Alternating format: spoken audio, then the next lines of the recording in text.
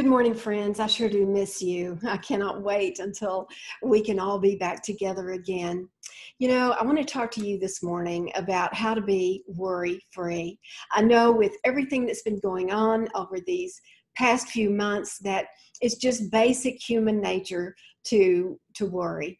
But I want to give you some practical steps today.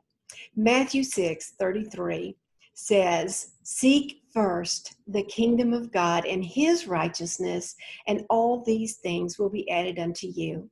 That verse changed my life. There was a point in my life where I was a worrywart, but I'm telling you that God used that verse to change my life, and it was the very first verse that I ever memorized as a brand new Christian. And so we're going to break it down. I want to take it phrase by phrase. First, what is kingdom of God? Well, it's defined by the Gospel Coalition in 8 simple words, and that is God's reign through God's people over God's place. Isn't that great? And what an easy way to remember that. God is king over all. He sits on his throne, and he rules and reigns according to his purpose and according to his perfect plan for all of us. The second phrase, his righteousness, is that which is right and just. It is his holiness being set apart. God will do what is right and best for us. He always knows what is best. And we can seek first his kingdom, knowing that he knows what is best and will do that for us. And then the third phrase, and all these things will be added unto you. What things? Well, this is where we go back and we look at the context of the scripture, because chapter 6 is right in the middle of what we today call the Sermon on the Mount, which was Jesus preaching to the masses. And so in chapter 26, he devotes verses 25 through 34 to the topic of worry. And so when you go back and look at those verses, you see that he's talking about what we eat, what we drink, what we wear. He's talking about our body, not to worry about any of those things. Why? Because he knows what our needs are, and he will provide. He is Jehovah Jireh. He is the Lord who provides. And sometimes he provides in the most unexpected ways as we trust him and place our faith in him. And you know what? We can't change anything by worrying. Not one thing. That's what verse 27 tells us.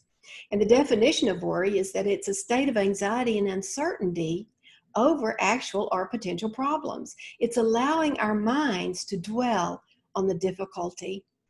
Well, with that definition, doesn't it make sense then that instead of dwelling on the difficulty, that we would dwell on God and his word, his righteousness, knowing that all of our needs are going to be provided for us.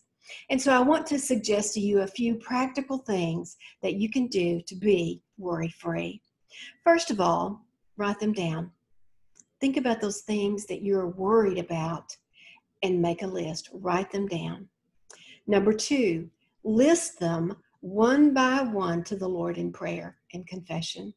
Say to the Lord, I'm worried about these things, Father, but I trust you and know that you will provide. Number 3, tell him you're casting those things at his feet, knowing that he cares for you. And here's the hard part. You've got to let it go. You've got to let it go. And number 4, after you've done that, after you've prayed and confessed, if you catch yourself focusing on difficulties, either real difficulties or potential difficulties, what you need to do is capture your thoughts to the obedience of Christ. Give those things back to him. Redirect your focus back to the things of the Lord and his word. And number 5, spend your time studying the Bible. I promise you, reading the Bible is good, but we need to study it.